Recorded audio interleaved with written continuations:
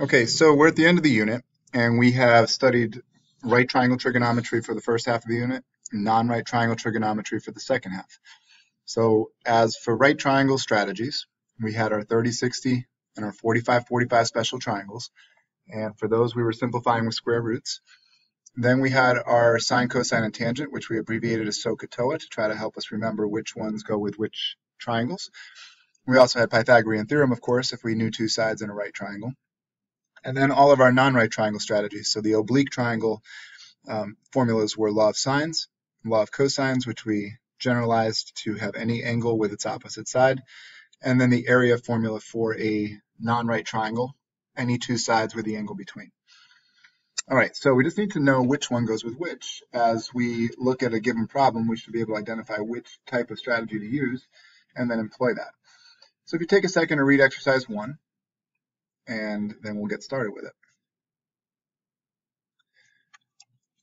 Okay, so what's going on here is the surveyor is standing at point B, standing at point A, and he walks toward point B. His goal is to end up measuring the distance across the river.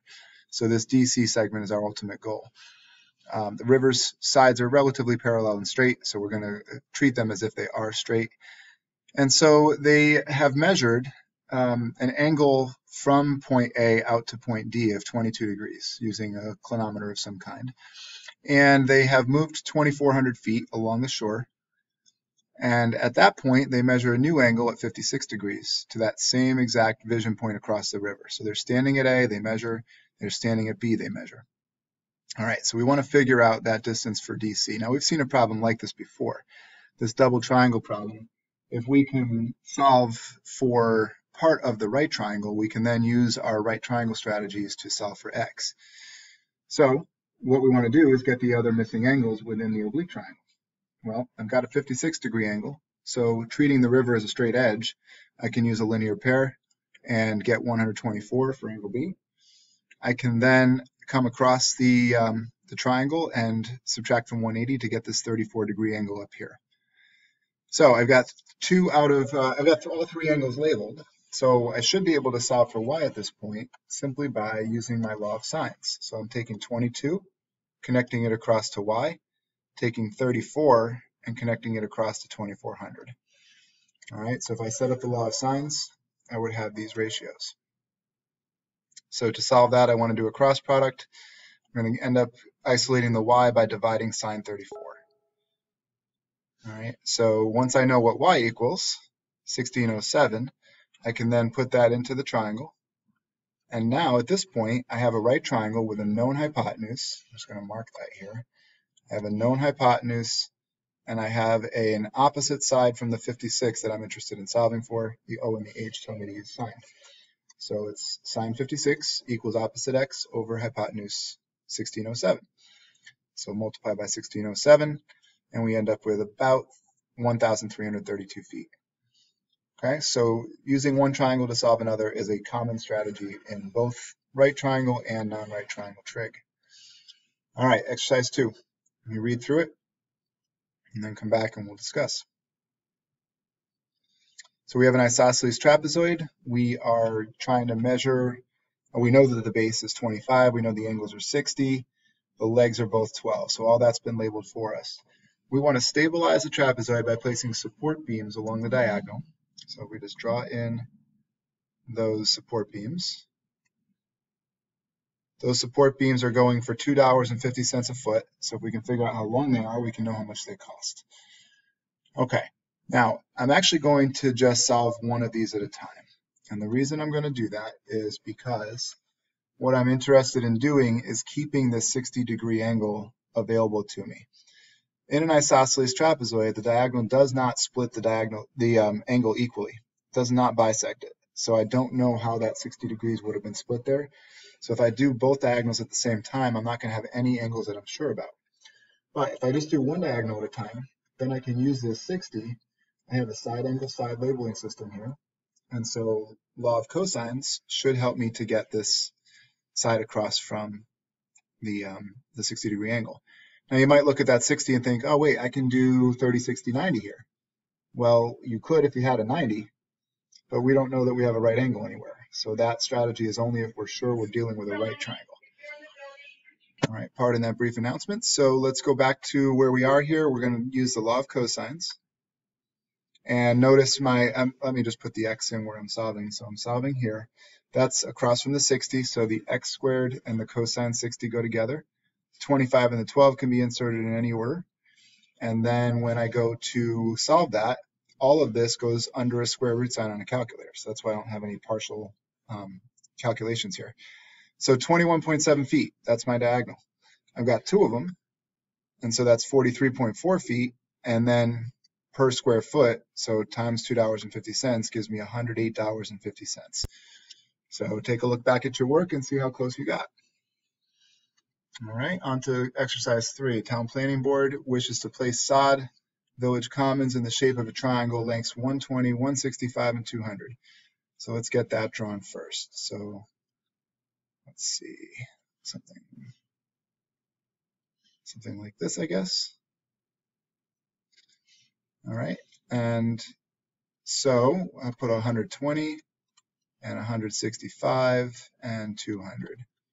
And the sod costs 35 cents per square foot. Now that per square foot part tells me that I'm going to need to figure out the area of this triangle. So the area of any non-right triangle is 1/2 x times y times sine theta.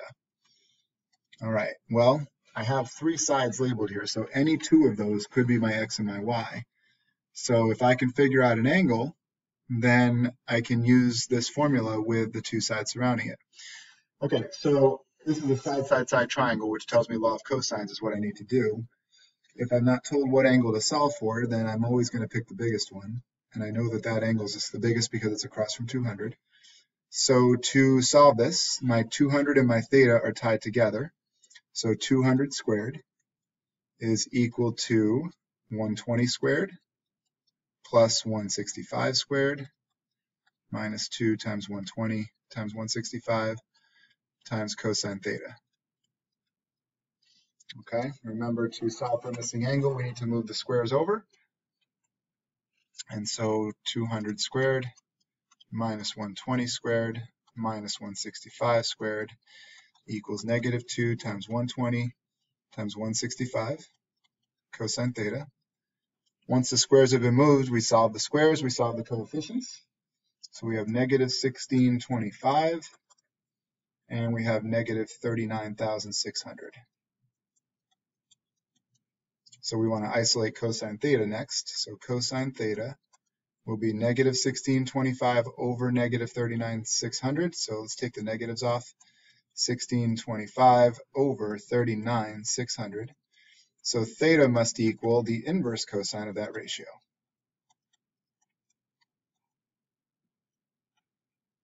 So I enter that into the calculator, and I'm getting about 87.65 degrees. Okay, so now I know that angle. That's 87.65 degrees.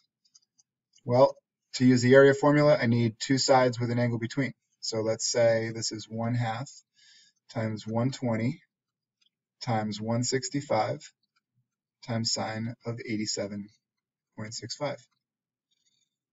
And so my answer comes out to about 9,891.7. And this is feet squared. And I'm using this conversion rate, 0.35, so times 0.35 gives me a grand total of $3,462. It wants it to the nearest dollar, so $3,462. All right, lastly, exercise 4. Angle of elevation can help a ship to determine how far it is from the shore, which is good to know. Good to know how much room you have before you crash into something. So boat starts at point A, looks up at the lighthouse, 28-degree angle. Travels for 3.2 miles toward the lighthouse, looks up again, 36-degree angle. Makes sense that it's a bigger angle because it's a steeper line of sight. All right, so after traveling that time, we've got the new angle of elevation. We want to determine the distance from the lighthouse to the nearest 100 feet. And we'll use this conversion rate to help us out here. All right, so I need to figure out D here, and this lighthouse is basically making a right angle with the water. So I have a right triangle here. If I could figure out this distance, then I could just use my regular SOHCAHTOA trig to figure out the height of this. Well, actually, to figure out the base here. And so in order to do that, I want to use this oblique triangle. Well, this 36-degree angle tells me that there must be 144 next to it. I'm just using my linear pair concept here.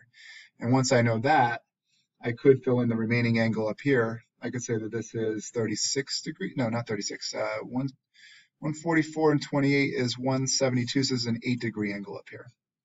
Now, will I use that? We'll see. At this point, I think what makes sense is to use the law of sines to solve this. And then once I get my x value, then I can come over here and do a trig equation.